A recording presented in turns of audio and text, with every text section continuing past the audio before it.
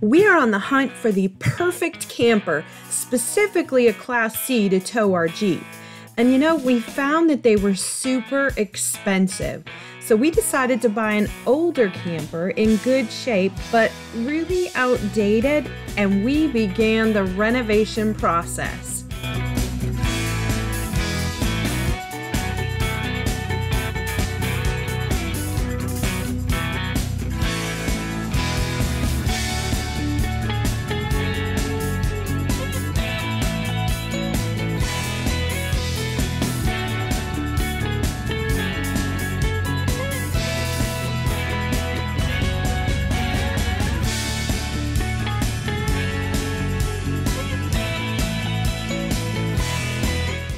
So come on in, let's take a tour of the cottage. We absolutely love how it turned out. It's just bright and beautiful and has made adventures awesome for us. But hold on, we first have to back up and start from the beginning.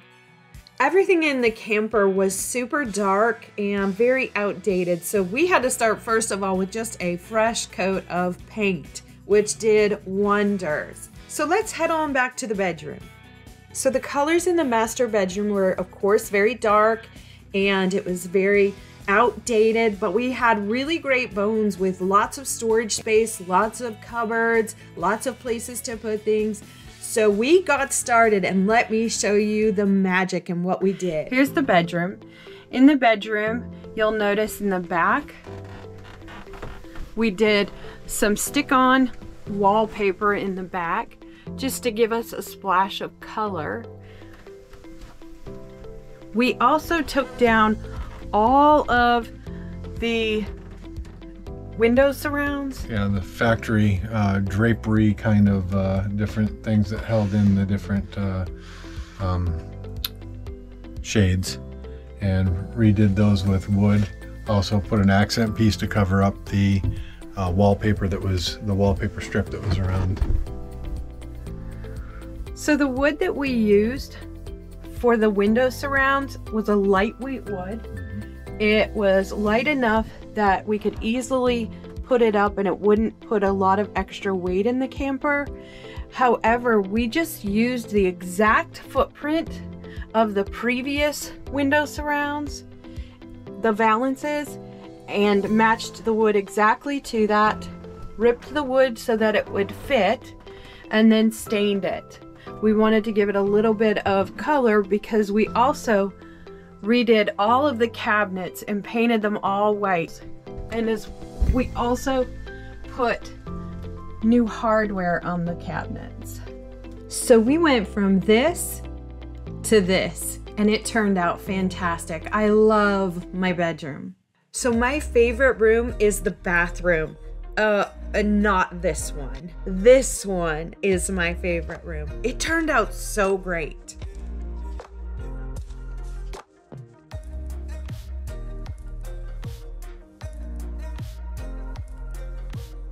One other thing that we found is absolutely necessary when you buy a used camper is replacing the toilet. So this toilet is the Dometic porcelain toilet, and with the foot pedal.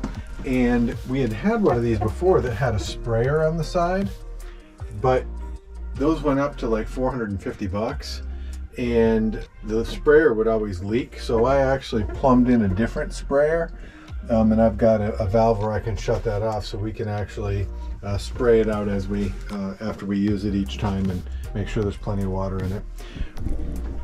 You might wonder, why would we want a sprayer? Are we trying to create a fancy bidet or something like that? But we are not. Actually, that sprayer is really helpful because toilets in RVs don't always have a ton of water flowing through them, and we always want to make sure that the toilet is really clean after every time somebody uses it, so they can spray it out every single time and it stays really clean and we don't get any smell. We really did a lot to change the look of the bathroom and make it really fun and really modern looking, I think. One of the things we did was Stacy redid the countertop, and then we added the porcelain sink with the new faucet. Let me tell you about the countertop. We kept the exact countertop that was in here, which saves you a lot of money. You can use the same countertop, and then we purchased countertop paint on, it's a granite looking, you can choose different kinds of granite on Amazon, and simply repainted the countertop that was already here, including the plastic edges that you'll find oftentimes in RVs, and it looks great. The only issue we had with the sink was that this sink, I really wanted a sink that looked a little more modern and a little more fun, but this sink was a little bit big for, the previous sink was bigger than this one, so the hole was bigger. So we simply purchased a cutting board, a plastic cutting board that looked like the granite type paint with the counter paint, and Kevin put this in. I used adhesive caulk to seal it, and then used very, very short screws in a couple of places just to give it an additional grip from underneath. The backsplash is a stick-on tile. It's glue, it's just you peel and stick tile from Amazon. It's easy to use in campers, and the thing that's great about it is it has no weight at all. So it's very light, easy to use, and easy to clean. We also used, as we did in the bedroom, the stick-on wallpaper as well. The mirrors in the bathroom were just a plain piece of mirror with nothing around them. So we took scraps from the windows and simply glued on with construction adhesive the pieces, the same wood from the valances, and put it around the mirrors so it would just add a little something and make it look a little more modern and a little more fun. The light fixtures in the bathroom, we simply took them off and painted them, spray painted them with spray paint. A cool feature in this particular Class C is that the door for the bathroom also doubles as a door for the bedroom. So if you want to keep the door, if you want the door to be shut for the bedroom and you don't want to use the little slidey things, you can simply open the bathroom door and it clips in at the top. It has a little clip that holds the door in. And the door also is used for the bathroom as well.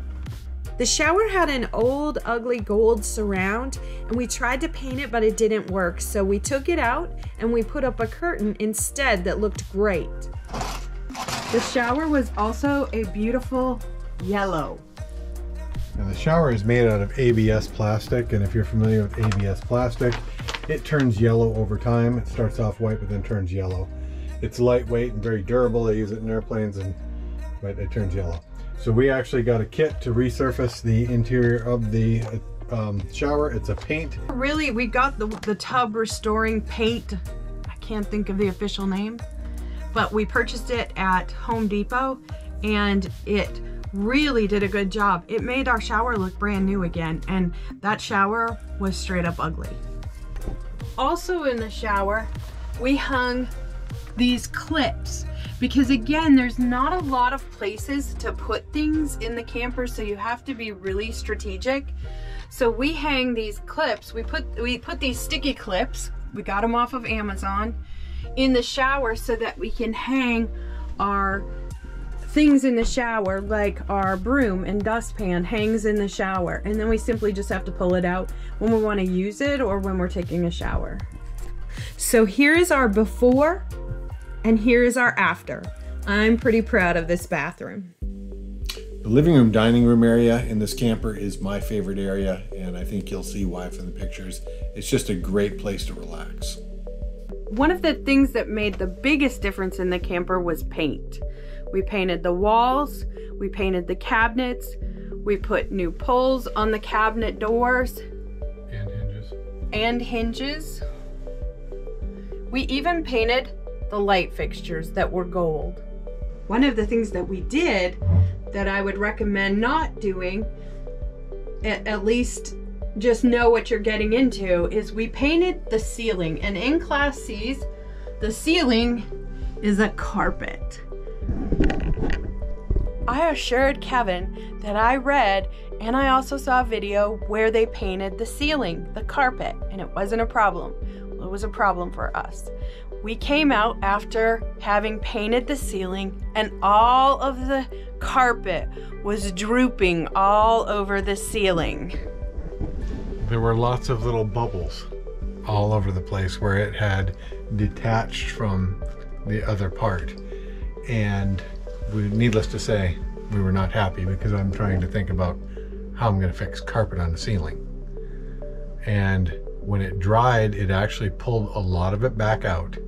But we had to go around and rig up syringes with adhesive and go in and squeeze it in and roll it and then press it up with a 2x4 and a piece of wood to take all of that back out. It looks great now, but it was, I lost a little bit of hair over that one. One thing you have to remember too when you're doing the ceiling, we tried a lot of different ways to fix it with syringes, with the spray, and what we found was that the syringes worked the best. We went to the local feed store, we got a syringe, we used a large syringe, we thinned down the contact cement, and then we used the syringe to insert it into the ceiling, and then we would press it up with a 2x4. You have to be really careful though. Don't use too much glue at one time or it's going to leak through and you're gonna see those yellowy kind of that contact cement look. We redid the fabric on the dinette so that we recovered them just with the fabric that we liked. And we also redid the surround with the same wood from the valances. We used life-proof flooring or a type of flooring like that. We didn't actually use life-proof in this particular camper, but we like the way that the wood looks in the campers. We also like the how easy it is to clean up. But one of the things you need to make sure when you are putting down or choosing your flooring for your camper is that you want to choose flooring that is not just water resistant but waterproof, because you do have sometimes where water may spill. You don't want to have to deal with rotten wood underneath of that. So we did use waterproof flooring. It's a laminate flooring that snaps together and was really easy to tear out the carpet. We tore out all of the carpet in the camper and replaced it with the laminate flooring so that we had that really upgrades your camper, takes all the smell out as well if you're getting a used camper, and it looks really good when you're finished. One of the biggest issues you run into when you redo flooring in anything that has a slide out is how you're going to do it so that it will actually work correctly. So what we did here, and I did this on the first camper we had, I did it differently on the second one, but I left a little piece of carpet and then actually put the transition pieces and cut them and screwed them quite often to make sure that it was adhered down. You can see where the old carpet was. It was not a pleasant looking carpet. We just left that there for now. We're probably going to get a little bit of fabric paint to put on that. But one of the problems that you will have if you don't leave the carpet underneath the slide out, then you're going to have to take the slide out and do things underneath the slide out. Well, you know, I didn't really want to get into that, so this was a much better way to do it. And then just use a transition piece to cover going up, and then the same thing all the way around. And you can see the different areas and a little piece of carpet that's left there. So there's actually carpet that's up underneath the slide out that allows it to operate just like it did when it was from the factory. The camper came with a scissor couch that pulled out into a bed, but it's just Kevin and I, so we really didn't want the scissor couch. We got the leather recliner from Rec Pro. Yep, and it was online and they delivered it, and it was not super easy to put in because when you try to get up underneath it to sink it down, there's not a lot of room. And I have a very stubby drill that I was able to use, but even then, let's just say I cut my hands up several times kind of being under there to make sure that I had it secured enough to withstand if we are in any kind of accident, it doesn't tear out and hit us in the back of the head. This love seat is extremely comfortable. Very comfortable. And really reclines.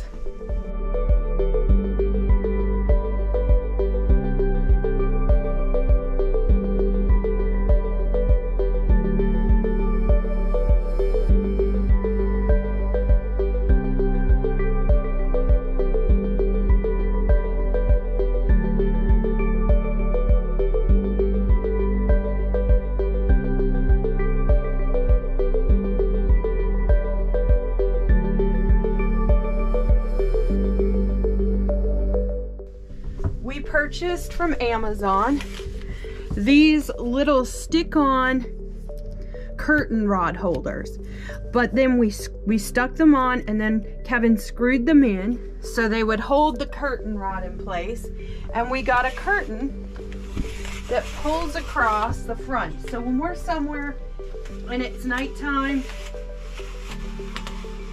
we just pull the curtain across.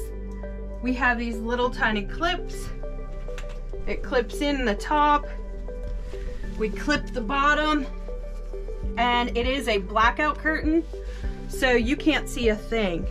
But we still have this hole right here, so sometimes we might want to just really make sure it's secure. And so we bought a paper blind, really for like $1. And we bought the snaps that you can put on anything really. We put the snaps on our paper blind, and then we put snaps around the hole, and so we can simply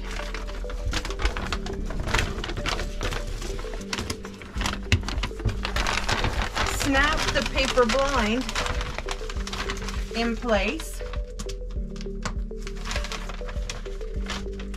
and we're completely secure. You can't see anything at all, and most importantly, it really looks good. It's really great to see things go from dull and dingy to so bright and airy and open. Okay, so I know I said the bathroom was my favorite, but so is the kitchen because it turned out really, really cool. I hated the original sink that was in here because it was really small, so I wanted a new sink. So what we did is we actually ordered a black stainless steel sink with the farm sink type faucet that comes out. It does a single spray or a multi-spray. It's got a reservoir for your dish soap. It actually has a rack that's in the bottom, and it has many other accessories. Now if you look at this though, it's very close to the edge. There was not much room. I actually had to cut the hole out bigger to accommodate this, but there was a drawer that was right here in the front, and we had several drawers on the side, so I had to do some creative stuff. I actually put magnets on there, cut the drawer out, saved the face piece, and then what you see here, there's some strapping that's in here, and that was the only way I could actually secure it, was to go up into the holes that were in the sink for the brackets, and then put this strapping through, and then secure it to different places underneath. So you can kind of see back in there where it's strapped in. Then for the drawer, I actually had to cut out the edge of the drawer so that it would still be able to be used as a drawer, because you only have limited drawers, and we use that for our hot pads and different items that we won't worry about falling in behind. And then this just pops back in with the magnets and looks like it's an actual drawer.